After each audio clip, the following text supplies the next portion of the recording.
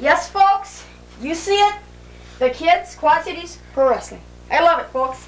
Hello, folks. We are back with some great wrestling action, but first, some wrestling news. And Goldman hits him with a slapper. What a shot, and he looks like... Come on, he grabs him. Oh! And wait for the next move. Oh, a flying drop kick. Okay, he's got him in the atomic drop. Oh, the Crusher. Oh, he nailed him. Oh, pain. He nails him into the wall. He is bleeding over his face.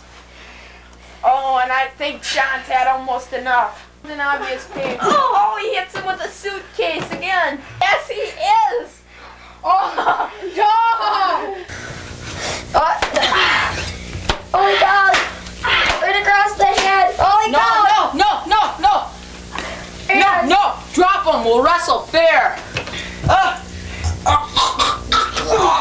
Charlie's good. Oh, right into the midsection. No, not the hanger. He got the hanger. He's whipping him.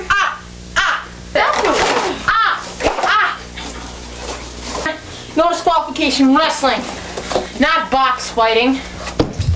Fair wrestling? Yeah. I don't play for fancy trick. The better out of it. Holy cow! Holy cow! There was a headbutt and you heard it. You can see them agonizing, folks. Takes a kick after Sean. And kicks him in the back. Oh, and he cranked on his head. You could hear that all the way over here. Oh. I should have won that match. I won him fair and square. I got the most out of them. Looks painful, folks. Never.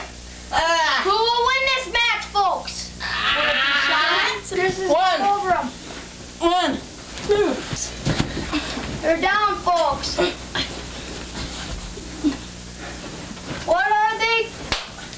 Oh! No! Kampa. And Sean is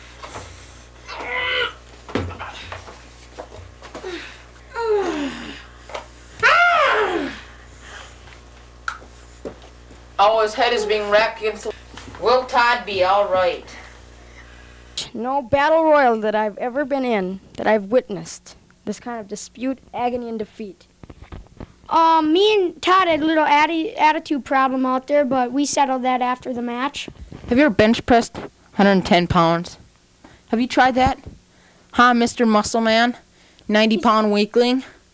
I'll take you on any time. You would be kicked out of the AWA, the Kids Quad City Pro Wrestling. You will be kicked out of it if you don't hand that mic over to me.